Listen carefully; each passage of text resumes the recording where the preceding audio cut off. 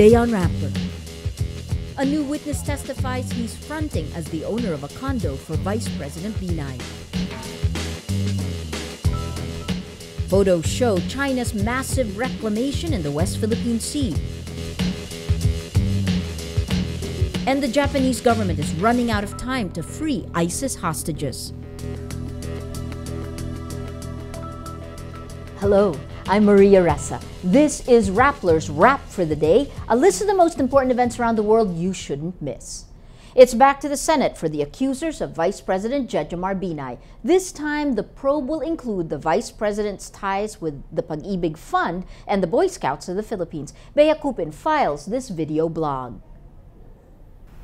After a 2-month break, the Senate resumes its probe into allegations that Vice President Jejomar Binay dipped into the city coffers of Makati, where he was mayor for over 2 decades. But in 2015, the Senate goes beyond the borders of Makati and into groups and organizations associated with Binay, the Pag-ibig Fund, and the Boy Scouts of the Philippines. Binay, chairman of the Pag-ibig Fund, supposedly used his position to bag contracts for favorite companies, including Omni Security, which got billions from Makati City contracts in the past. But Pag-ibig President and CEO Darlene Berberabe denies the accusations. Your Honors, I say that this is most unfair because Pag-ibig has been known, especially in the last 4 years, for its excellent performance and integrity. We have been very vocal in our collective stand against corruption. Binay is also accused of shortchanging the Boy Scouts of the Philippines in a land deal with developer Alpha Land.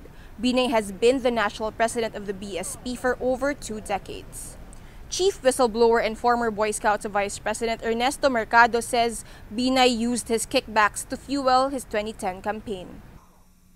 Isinangla po yung lupa ng Boy Scout sa Development Bank of the Philippines. Kaya po, sabi ko dyan, dito na nagsimula ang pagluluto nila VP Binay at ng Alpha Land sa Boy Scout of the Philippines sa sarili pong mantika ng Boy Scout.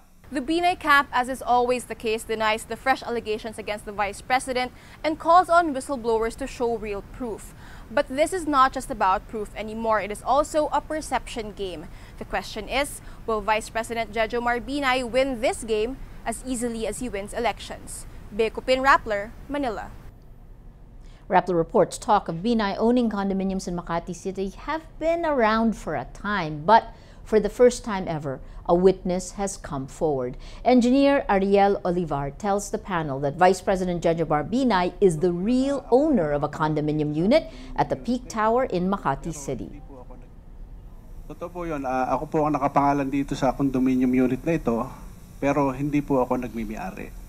Ginamit lang po ang pangalan ko. Ang ating pong Vice President ang talaga nagmimi-ari po nito. The Philippine aviation industry gets an upgrade worth 160 million pesos or $3.6 million. The Civil Aviation Authority of the Philippines improves the air traffic system, which can now control arriving and departing air traffic within a range of 250 nautical miles. Under the old system, flights during the rainy season were constantly canceled or diverted. The upgrade is part of a 13 billion peso project meant to avoid flight delays, diversions, and cancellations. Divers in Indonesia evacuate more bodies from the crashed AirAsia jet. Divers find 5 bodies still belted into their seats Thursday. Indonesian officials say the bodies spilled out of the fuselage 50 to 100 meters or 160 to 330 feet away. Only 53 bodies have been recovered so far. The rest are believed to be still trapped inside the fuselage. Recent photos of China's reclamation in Kagitingan or Fiery Cross Reef show the extent of improvements compared to the first published photo last November. Philippine officials describe the changes in their words as massive. Taken on December 12, 2014, the photos showed dredgers, cargo vessels, and fishing boats.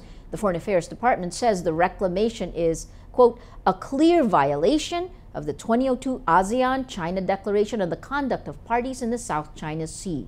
Military Chief General Gregorio Catapang Jr. says the reclaimed area could be used for, in his words, purposes other than for peaceful use. The Japanese government says it's working to secure the release of 2 kidnapped journalists.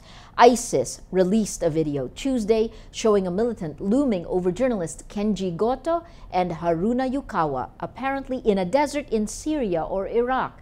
Japanese officials say they have not spoken to the Islamic State group or their representatives, but they believe the deadline for the $200 million ransom will end Friday.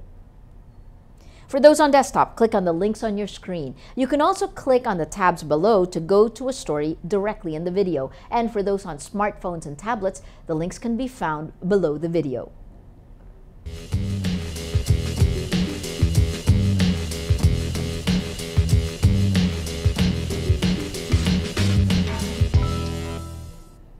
Every story on Rappler has a mood meter as part of our user engagement panel. You can see that there are 8 emotions to choose from. On the middle of the front page, the story that's gotten the most number of votes in the last 24 hours is the photos that show China's massive reclamation in the West Philippine Sea.